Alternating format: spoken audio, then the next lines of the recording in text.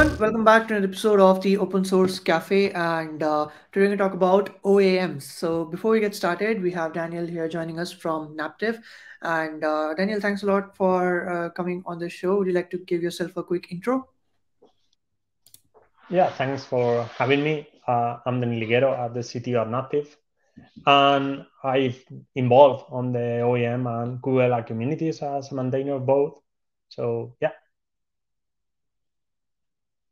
Amazing. A lot of projects, around it, and specifically when we talk about application delivery, for example, like an application, deploying apps. People say app deployment is very hard, and so many challenges associated with it. So, can you tell us a little bit more about what OAM is, and maybe you can define that, and uh, let's start with that, and then we can talk about the challenges. Sure. Yeah, so basically the OAM, which stands for Open Application Model, is a specification that helps you understand how to write down basically what an application is for you, which are their components, and how they should be basically deployed on a cluster. And that is somehow different if we take a look to how people usually approach this type of problems. Instead of thinking from the details upwards, kind of like if we have a lot of microservices, we start thinking about microservices connecting then between among themselves. And then all of that becomes kind of a logical entity, which we can refer to as an application. What OEM does is let's start thinking from the application downwards. Like we want to have an understanding if an application in itself, like in which state it is, like it is running or why it's not running or what are we deploying right now, which is the version and so on. So OEM basically enters into that picture in the sense of let's have a small, comprehensive, let's say, definition in a language that is portable, that is agnostic from the runtime that we are using, which is also quite important from the point of view of OEM. Like we usually will see OEM right now in Kubernetes, but from the point of view of the specification, that doesn't necessarily needs to happen. Like the application definition can be then implemented in many different runtimes, right? So the idea of OEM, as I said, is let's have an application definition in which you will basically define which are the components that are part of your application, which are their parameters, which is also that sometimes we forget pretty easily. Like we are used to go and take a container image, figure out which are the different parameters, environment variables that it takes, and then configuring them every time we want to deploy them. With OEM, you can basically define parameters for a specific component. So it also allows you to standardize the components. For example, if you are working in an organization, or simplify the way that you interact with components. If somebody in the team is creating a component and somebody else is using it, he just needs to go and say, hey, these are the parameters that are defined, and this is the effects they have on my component, right? And also you have another entity called trade, which are basically a way to extend a component without basically modifying the component in itself. Like, for example, if you want a component and you want to take the logs for that component and export them into another system, you can plug a trade in it that will take the logs and send them to another entity, another framework, without needing basically to modify the container image or talking with the developer of the container image in itself, right? So I think that those are, let's say, the two key elements from OEM.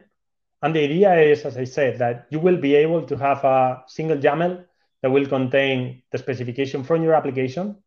And that also enables you to have this big picture of what is going on your system. That's interesting because most of the developers I have spoken to, when they talk about it, it's like we just want to focus on, defining like the application or whatever, and not worry about spending time on infrastructure details like DNS, ingress, or whatever. Yeah. And with things getting like with microservices even more complex, I think it's not really fair for devs to take care of this. along with this challenge, like what are the challenges? If you want to talk about, like we talk about what's AM, and maybe now we can talk a little bit more about some of the challenges it's solving in brief. And Yeah. yeah, Yeah, so I think one of the what you just mentioned is one also of the critical points I think we are reaching as the cloud evolves and the providers become more different. Uh, what happens sometimes is that if you come new to a new developer team in a new company, for example, you are suddenly faced with needing to become an expert in their cloud provider, in the framework that they are using, in the technology that they are using, and finally, you need to think about which is the business that they are trying to run and which are the problems that you need to actually solve, right? So I think that sometimes it becomes basically unfeasible to think that everyone should become an expert in every cloud provider just to deploy a single component or small application, right? And moreover, because if we take a look to Kubernetes, for example, each cloud provider has their own specifics for it. So knowing Kubernetes is not enough sometimes. You may know Kubernetes in AWS and you may start another project in Azure, and suddenly some of the things no longer work as you expected, right? Because there are minor essences and differences that you suddenly need to become an expert to be able to navigate and deploy your same application into different cloud providers, for example, right? So what OEM does at the end of the day is to move one layer up, one abstraction layer up, and you will basically specify how your application works. That just requires that every component lives, let's say, in a container. That's the requirement that you have. And after that, you will delegate like how you actually deploy those components into a particular framework and cloud provider to the runtime, right? And that is where KubeVela enters the picture in the OAM world. amazing. And thanks a lot for sharing about, we discuss about, what it is and the challenges it's solving, because there's something I've seen like repetitively, with Yeah. people. There's no like, from dev's point of view, single source of truth, ideally. Yeah. Um, Yeah. At the end, this is like, as we are discussing these days, it's more like the same that you are seeing a movement in terms of GitOps. Sometimes this is more focused, let's say, on per component, let's say, level. What this type of things allows you to do at the end of the day is to say, hey, if I want to deploy my application, this is the file that I need to run, and I'm sure where that file lives. Because another problem that we are seeing sometimes is that to deploy, let's say, a complex application that is composed by many different microservices, you need to figure out which are the Git repositories that contain YAML files, how you render them, how you come to them. So it becomes quite complex sometimes just to navigate among the components that you have, right? Yeah, couldn't agree more. And while we were talking about previously, like folks working on configuring or like developing their application, and you mentioned about various environments. So now we're seeing like there's, let's say, maybe it's on-prem or some cloud provider, or maybe like edge devices, for example. So when we talk about your the runtime environments, right, the infrastructure. So I think if that provides a lock-in, then it gets a little bit difficult for people to configure for various environments as well. Yeah. Yeah. I mean, I think one of the complexities that we are seeing, especially when you talk with new people that is coming into this world, is that uh, the cloud was supposed to simplify our lives. And now you take any cloud provider, you will see a list of 150 services that you are supposed to be expert on to see how you plug and you create your application among that, right?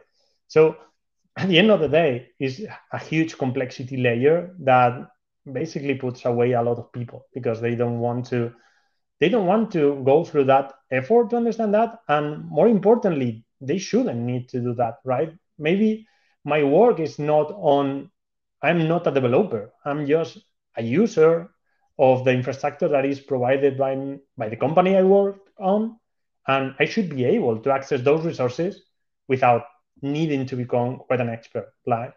Like, for example, we are seeing people more on the field on machine learning, for example, data scientists, people that can highly benefit for having infrastructure ready to use, but they shouldn't become experts in cloud providers. They should be experts in their fields, right? Like how you create the model, how you train them, how you get the best model for your back, basically.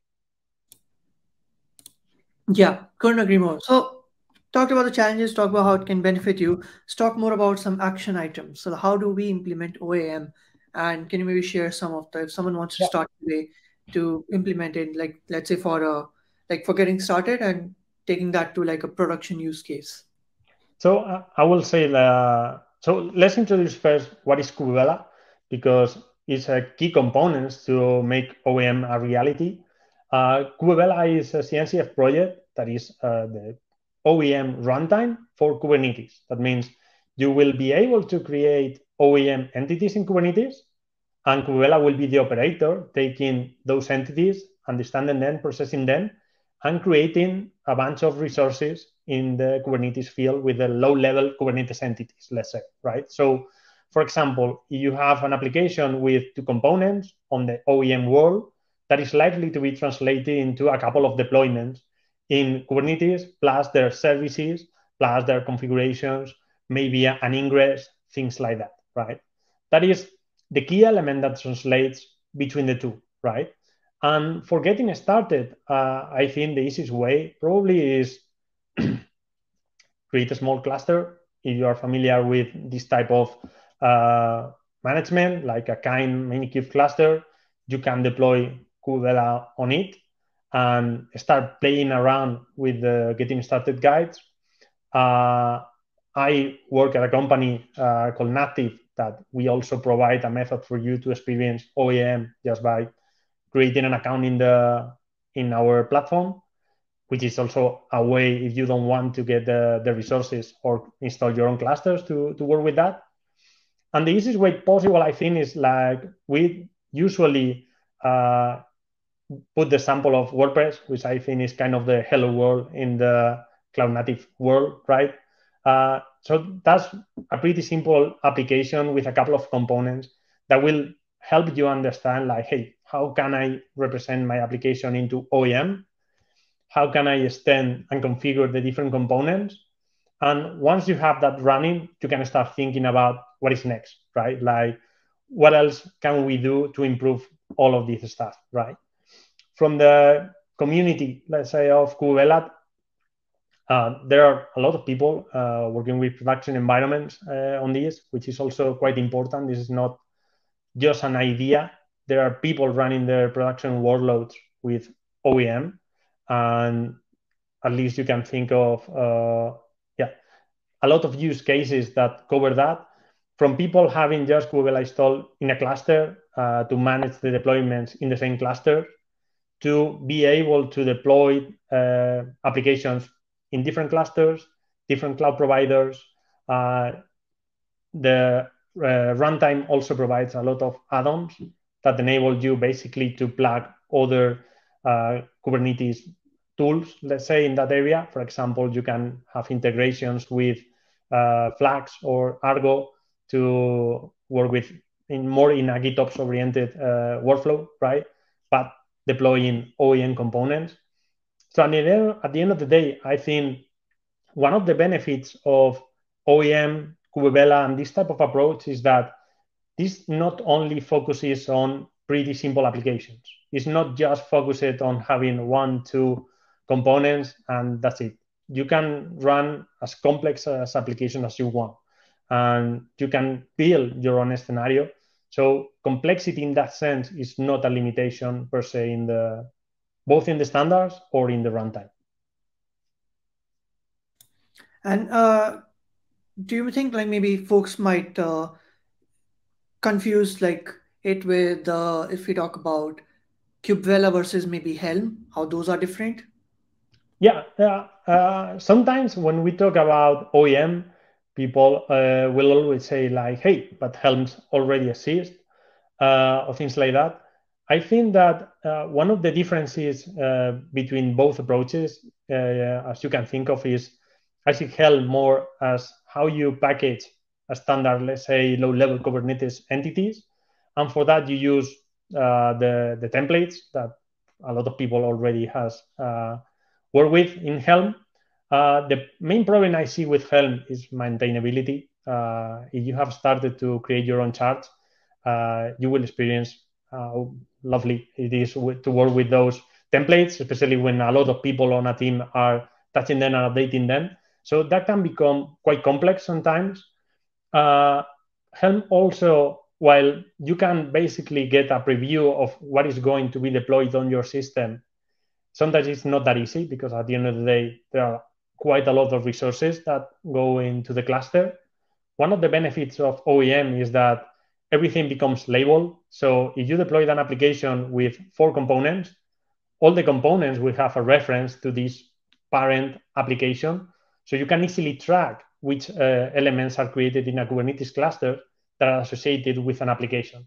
It is something that, depending on who created the Helm chart, you may not have the possibility to do. And I think those are kind of the main differences. You can, if you want, for example, we're seeing a lot of people like, if you are planning into moving in OEM, you can do it also gradually. So for example, you can mix components being references at, hey, deploy this container with this particular image. But you can also mix in between components that will be spawned from a Helm chart. Which also helps with this type of migration approaches of proof of concepts, where you say, hey, I want to still use this Helm chart because I spent the time developing it, but from now on, I would like to use components just referencing the images. I think those are the how you can relate with Helm, but why you are different also from Helm.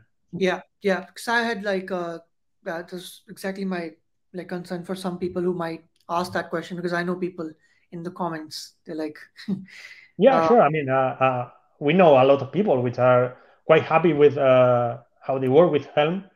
But it is true that at the end of the day, this is also like, it's not the same using it as, I mean, if you take the hat of somebody just using the Helm chart as if you are part of a maintainer of a Helm chart.